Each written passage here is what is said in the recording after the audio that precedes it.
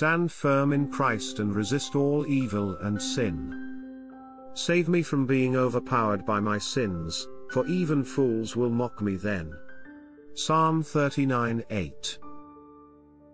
I know you can save your children from whatever calamity of sins they face. I know you can save them because you saved me.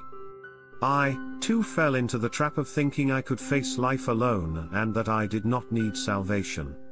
Show them the folly of their ways and the glory of following you, just as you pointed out restored life to me.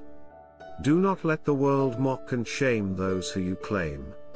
Raise them, renew them, and restore them to a life sanctified and glorified by you.